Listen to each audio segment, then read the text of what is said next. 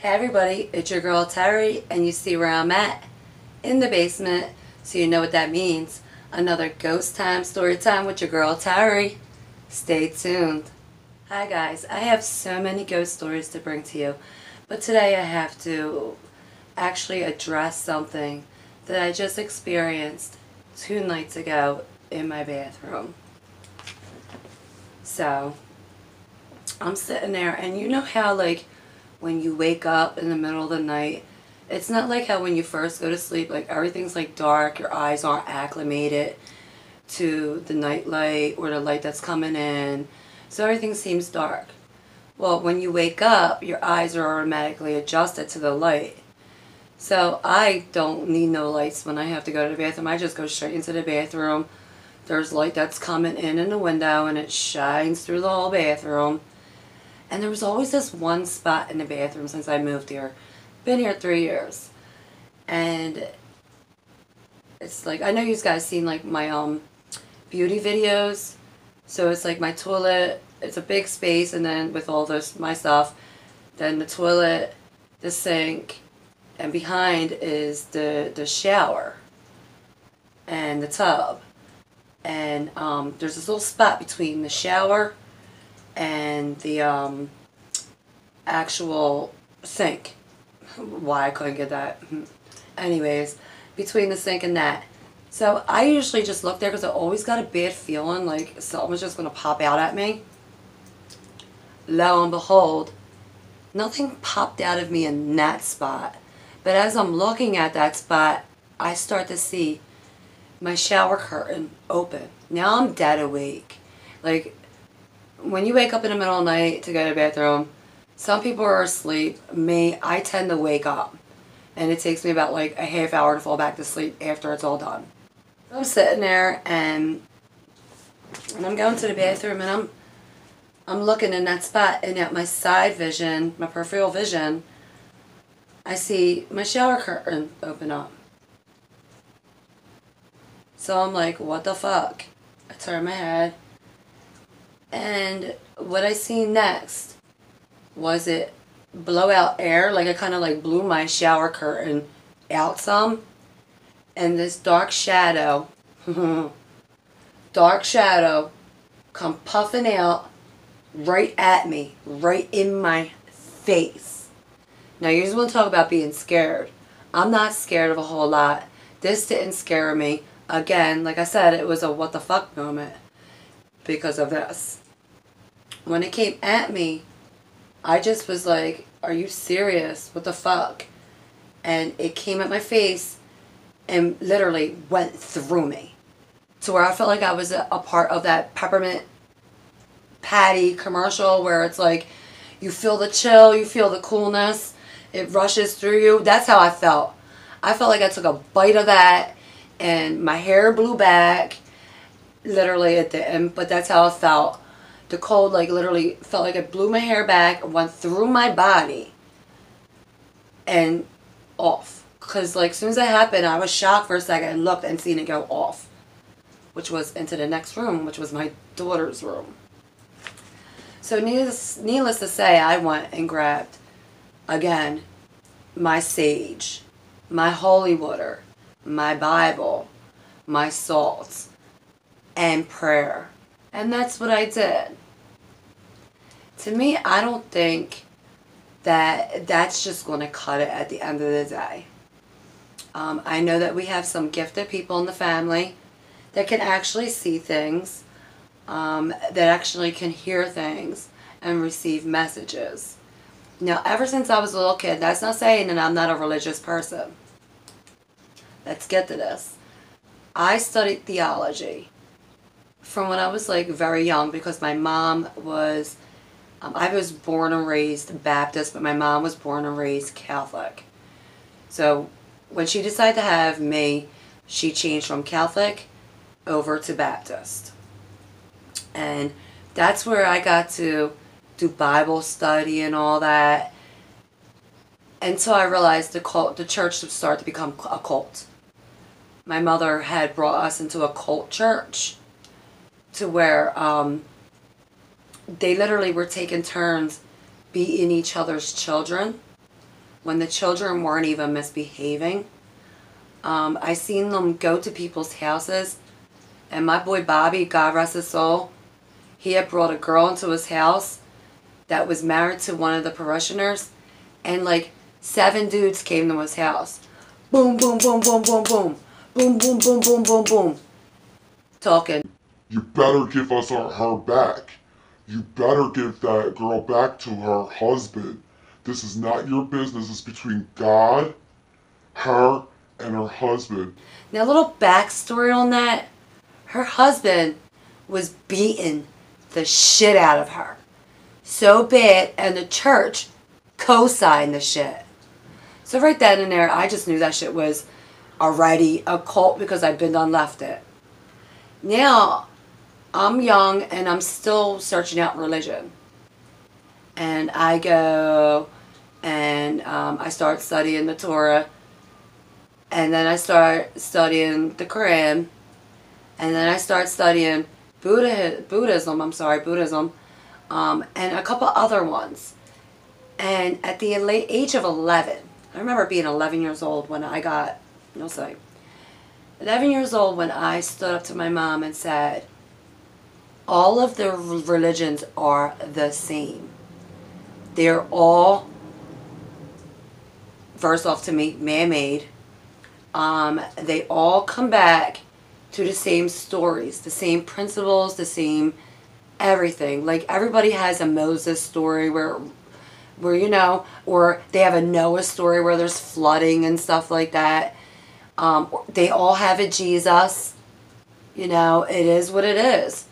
So that's when I start talking to my mom about that, and she did not like it. She wanted me to go to church one day. I had to be, like I said, 11 years old. And I'm standing on the back of the steps. This is how bad her culty church was. Straight steps that go all the way down. And this is on Kensington, on West Yard Street in Kensington. And I say, I'm at the top of the steps, but my back's facing downwards. And she's at the top of the steps, but I'm at the bottom before the last, okay? Sorry about that. Seriously. So she's at the top. I'm at the bottom before you hit the top. And I'm explaining to her, I don't think I should have to go. I don't think that it is what it is. I believe that all these religions are the same, Mom. And she went, so you're not going to go to church? Now, mind you, we went to church 6 to 7 days a week, every week, for years. For years, all the way up until I think I was like 14. Because I did still go, but not to her church. Because she just kept on trying to beat me and submission and all that. But we're at the top of the steps and she was like, I can't believe you don't want to go to fuck the church. And she pushed me.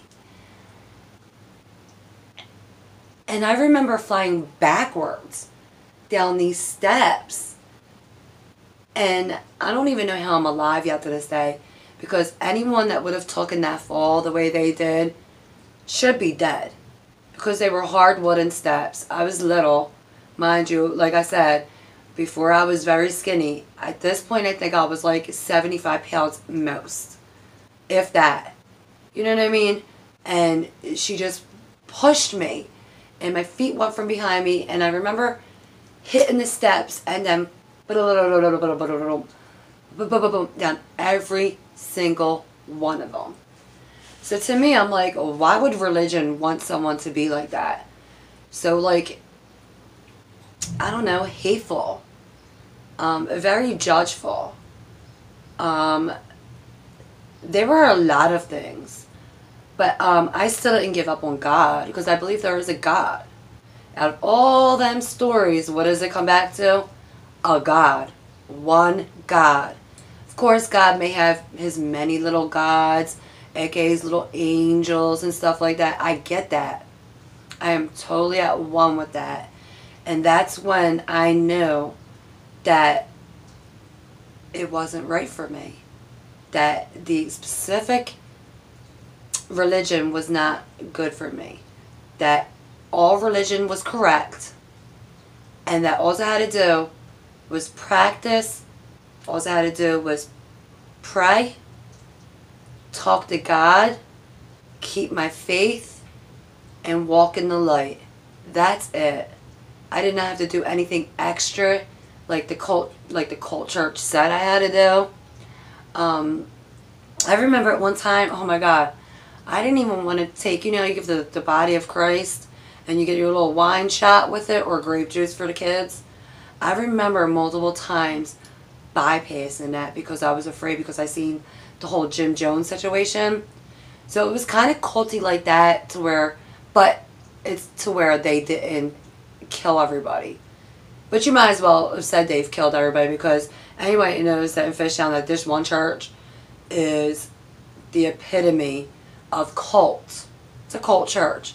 And if any of you are watching, try to rethink your strategy. How are you going to invite people to listen to God, but then turn them away at the same time because you don't like their piercings, their tattoos, any of it? That's being judgmental. And then, whoa, hold up. I know what this went from a ghost story to a Christian story. Then one time when I broke up with my baby's father, because this is killing me, oh my God, I'm going to say it, I dated a girl. Her name was Marcella. She was a black girl. She was beautiful. She had this beautiful brown skin. Like, she was just gorgeous. Her body was to die for. The girl was smoking hot. And me and her just clicked right off, from gate because I just left my baby's dad. And it was a rebound, but still in all, it was really special to me at the time. Because it brought me out the closet fully on being the B in LGBT. So with that said, my mom finds out. And I didn't think my mom was going to be so judgmental. Because my Aunt Mary, she's gay. She lives as a man. Some of her friends really are gay people. And she grew up with them, knowing this. Like, my Aunt Mary played 2 roles. In the morning time and daytime during school, she was Mary. But after school, she was Mary's twin brother, Rick. And this is going back in, like, the late 50s. So, this goes back a long time. And that's why it shocked me when my mom did what she did to me. So, I come home from seeing my girlfriend. And I'm like, why are all these cult members in my house? And they're all sitting there in a circle in their chairs. And they were waiting for me. And they have the Bible in hand. And they say to me, "You're an abomination. You're going to hell." And I said, why am I going to hell? Explain to me why I'm going to hell. Check in the Bible and you let me know your verses on why I am going to hell for being with who I care about. Well, they tried. And then I always hit them back with, okay, so you're going to tell me, because they went for my fake hair, because I wore wigs for, I've been wearing them since I was young. I'm going to be 42 next month. I've been wearing them for, I would probably say since I was like 14, okay? Because it just is what it is. And I got a lot of slack from that. But nowadays, girls like that, like me, they can do it and nothing really gets said and everything's all peachy because it's acceptable. But I got talked shit on that note. But that's another story. So they're all grouped up and they got their Bibles open and they're flipping and they're flipping. And they're like, Anyone has the mark of the beast. Anyone that alters their body. so now they're calling out my fake hair. They're calling out my piercings, like I said, and my tattoos.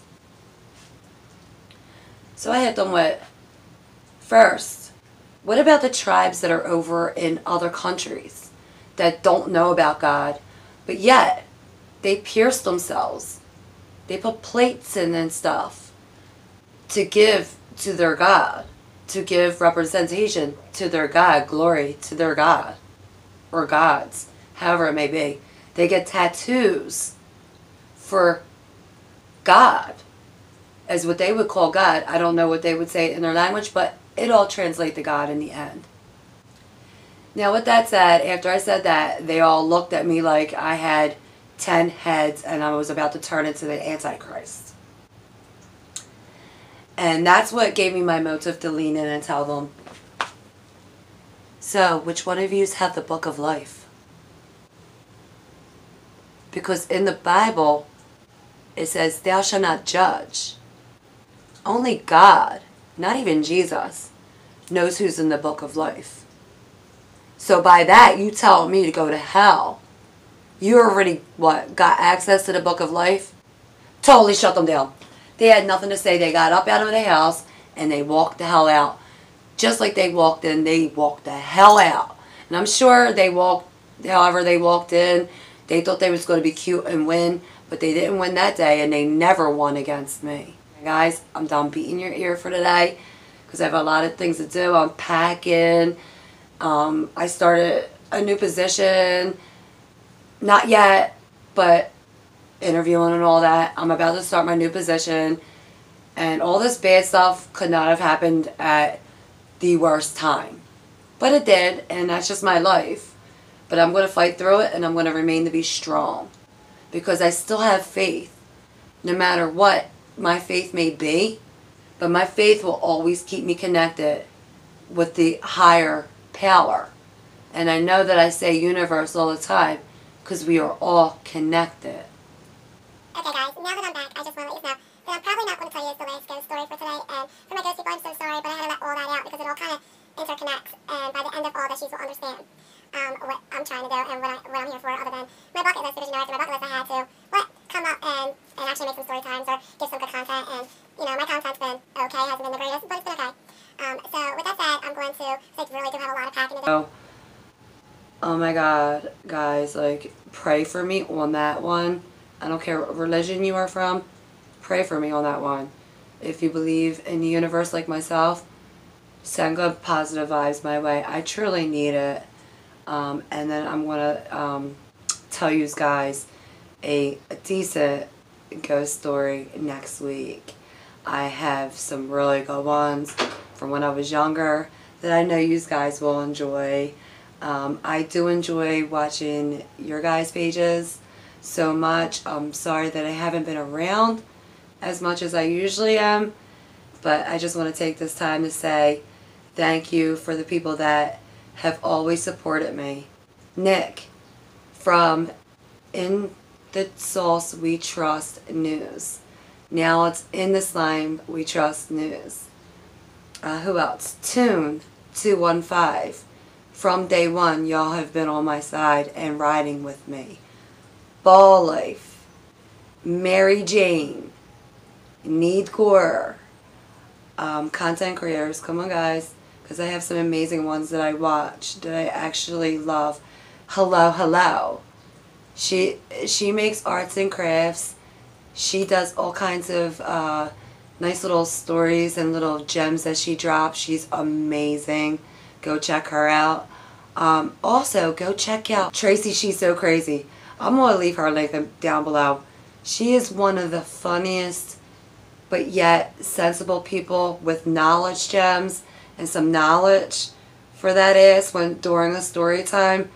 I absolutely love that girl, like that lady, that girl, whatever. We're both women, so I love her to death.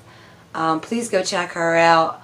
I'm going to leave everybody's links down below. After I upload, I'm going to have to go fetch them, and then I don't know how I'm going to do it, but I'm going to figure it out.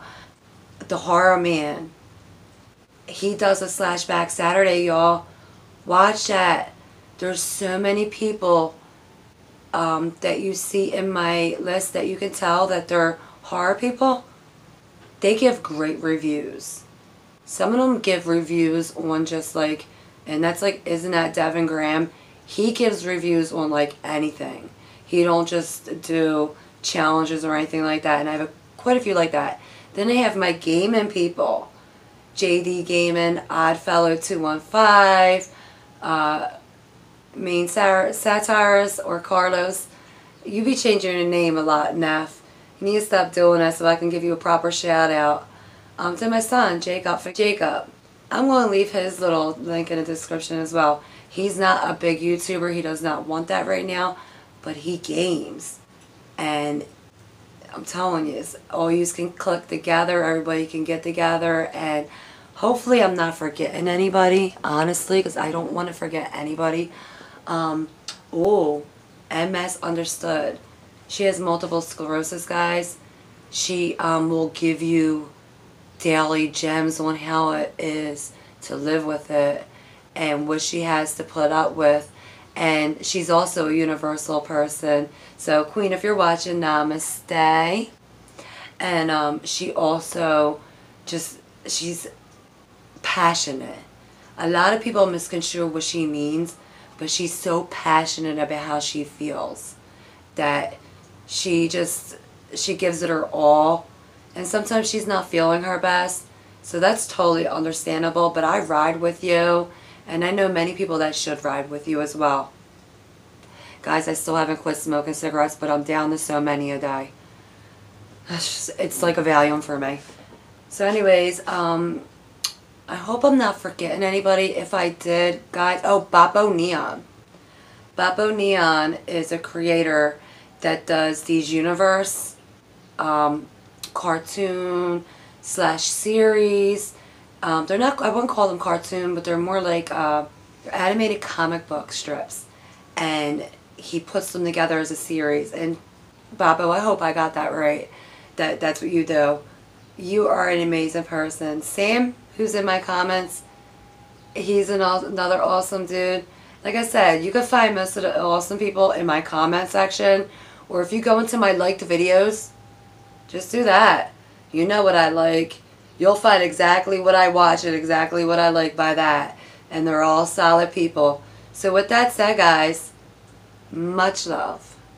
Much peace. Stay on your grind. Stay doing you. Be happy. Smile. Even if you're going through bad things, it's not the end of the world, guys. You're going to see your light at the end of the tunnel. You have to. That's a must. That is an absolute must. You have to see your light. You have to, and if it comes to creating, you have to come to a vision. And you have to follow it through, no matter what. No matter what you're going through. You may be feeling sick, you may be feeling tired. But you know what? It's okay to take a break every now and then. But to quit and give up on it, that's not okay. You're giving up on yourself, and why do that?